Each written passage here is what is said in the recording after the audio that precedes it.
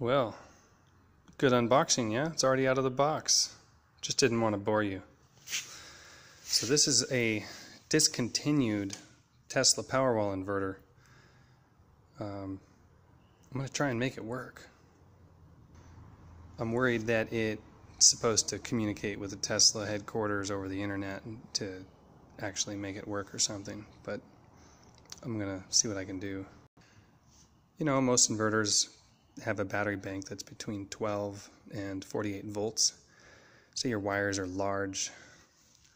So you got your battery, these are 12 volt batteries. So you hook them up 4 in series to make 48 volts. You got to use a big thick wire, even thicker than this sometimes if you're doing the lower voltages. Copper's expensive. What a pain in the ass. You got to run series, parallel, series, parallel, series, parallel, and then you got to try and make all the wires of the same length and all this bull crap. Well, guess what, man? This thing takes a high voltage battery. Right there. Maximum battery voltage 570 volts. With the battery normally between 430 and 550 volts. So you just put all your 12 volt batteries in series, you get like maybe 30, 40 batteries, something like that in series. No fuss. You can use tiny little wires, probably like 10 or 8 gauge. Solar panels, same thing. It's got 2 MPPT charge controllers built into this inverter. And you can put in 500 volts from the solar panel. And look at that range. You get good range between 85 volts from the panels all the way up to 550. I assume that your panel voltage has to be higher to get better efficiency. I looked at the chart actually, and it was pretty efficient no matter what voltage you used, but definitely better with the higher voltage. So this has got a maximum continuous power output of 6,000 watts. That is 240, so you only get 3,000 watts per leg. And on these solar panels, you've got solar panel 1 and 2 are combined together for a series string of 480 volts at 19 amps. And then you got input 2.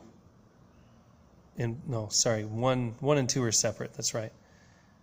It's got 4 inputs, but 2 of them are combined. So you only get 2 charge controllers, but 19 amps apiece at 480 volts. I think that's around 5,000 watts each. Something, I don't know, I got to do the math, but it's up there, probably around 7,000 watts solar capable. It's grid tie, but we've got the battery backup too, and it has a cold start option, so if there's no grid, you can still turn it on and provide AC power to your house. So, I'm upside down there, that kind of hurts. Okay, so, let's see this thing. Get it to focus. It's got 4 buttons, 3 lights. Pretty simple, huh? You cannot take this cover off until you turn these 2 switches off, and then you can lift it off. Look at that. Wow. Pretty simply laid out, and this seal is great. This is really soft, really soft rubber. And that ridge pushes up in the rubber. And it's smooth too, nice and machined, so there's not going to be any leaks. It's got a 9 volt battery, huh? A lithium 9 volt battery in there, keep its memory or something. So here's your solar panel string 1 input. And if you have an exact duplicate string, you can put it in right here and they'll help each other. And then your MPPT charge controller number 2 is here. You can have 2 strings of solar panels as well on that one. So this board, it's got shielding and an antenna output here. So this a little antenna port. I don't know, it's got this jack's labeled public, this one's labeled private. Got the fireman switch, which has a jumper in it right now. The CAN bus communication high and low here. Got a couple auxiliaries, I'm not sure exactly what they're going to do. Apparently this antenna communicates over Zigbee to Tesla somehow, I guess. AC in here. How does that work? It looks kind of just like you just push them in. Looks just like you push it in and it locks it. Maybe you had to stick in this little holder release, maybe. Super fast, wow. I have no idea what backup lines mean. Is that output? I guess this would be output and this would be input. Yeah, because battery connects here, solar panels here. Yeah, so that's going to be in and out. So this is the AC bypass switch, and it looks like it's doing a lot. It's connecting and disconnecting a lot of stuff. I think it's just jumping your input over to your output, all with one turn. That's what it looks like. Bypass, or not bypass, I don't know what INV stands for. And over here is the DC disconnect. So that's this one. I think that switch is literally disconnecting everything. All the solar panels and the battery with one throw of one switch. You can also make a remote switch, apparently through the fireman cable. There's a little fan here. It's kind of a thick and beefy looking thing. And this port goes up into the other cavity. They're two separate pieces of metal, but they're bolted together, real solid. There's probably some kind of a gasket in here. I don't expect there's going to be any water leaks there.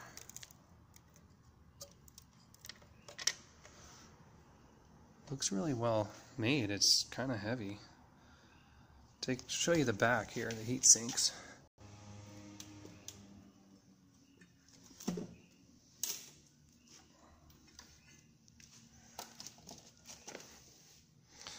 So it's got just natural convection that flows up through here. No cooling fans to go bad. There's that one little one inside there, but I don't think that does anything major. Maybe just provide some circulation for keeping the humidity under control or something. So it's got a bracket. You attach the bracket to the wall. This thing hangs on the bracket. Came with some instructions. That is one huge piece of paper.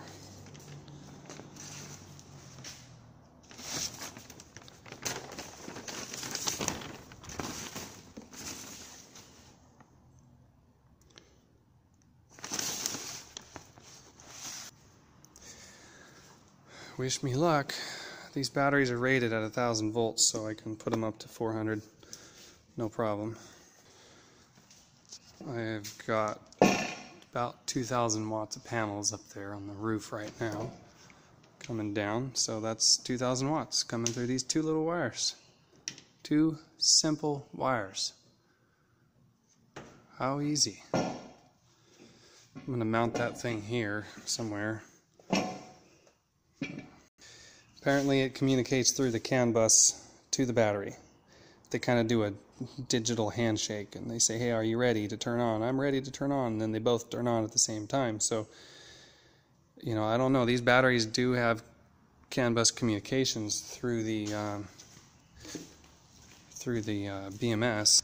There's the BMS. So this will connect the relays and the pre-charge resistors and do all that when it's commanded to, or when I put power to, I think it was this wire. If I put 12 volts to this one, then it'll turn on. And when the relays get connected, boom, batteries get connected. Look at how tiny those wires are. Oh my gosh. I swear that's like, maybe you could fit an 8 gauge in there. 8 or 10. I cannot believe that's supposed to put through 6,000 watts. That is awesome. This is the future, guys. Tesla is like, hey, we're not messing around. So I unscrewed one of the plugs. Nice smooth surface so you can put conduit up here. You could even do some waterproof conduit in that. What is this thing? Nothing apparently. It says can high. Oh, that's where the communication wire is supposed to come out. Got the battery monitor here. Shows the cell block voltages, state of charge, how many watts have moved through the battery. Shows how many times it's been under and over voltage, what its maximum charge, that's 280 amps, discharge, maximum discharge, and maximum charge 180 amps. That's a lot of amperage for one 12-volt battery. That's all they are. It's group 27, they're about 40 pounds. And they hold 1.7 kilowatt hours. They are so much better than lead acid, I just can't even say. Here's my little testing station. Got a shunt there. This one's currently at 42%. I just turned the charger off. Shows you all the info. And this display is actually wireless. You feed it power and it communicates somehow with the shunt through the wireless. And then I got the battery capacity tester there. Kind of a chintzy thing, but it's accurate and does its job. Big mess of wires. Sears Die Hard. Of course, always with a bad cooling fan, right? Cooling fan, it will not work on that thing. So, as long as I leave the lid off, it doesn't overheat. If I leave it on 12 amps. So wish me luck. I am going to try and make this thing handshake with the valence batteries and actually work off-grid. No grid tie. Well, maybe I'll grid tie just for experiment. There's the grid right there, but no real need to do that. I need to get this to my off-grid place. You might ask what that is. That's the antenna for the Zigbee thing, or Wi-Fi, or whatever it is.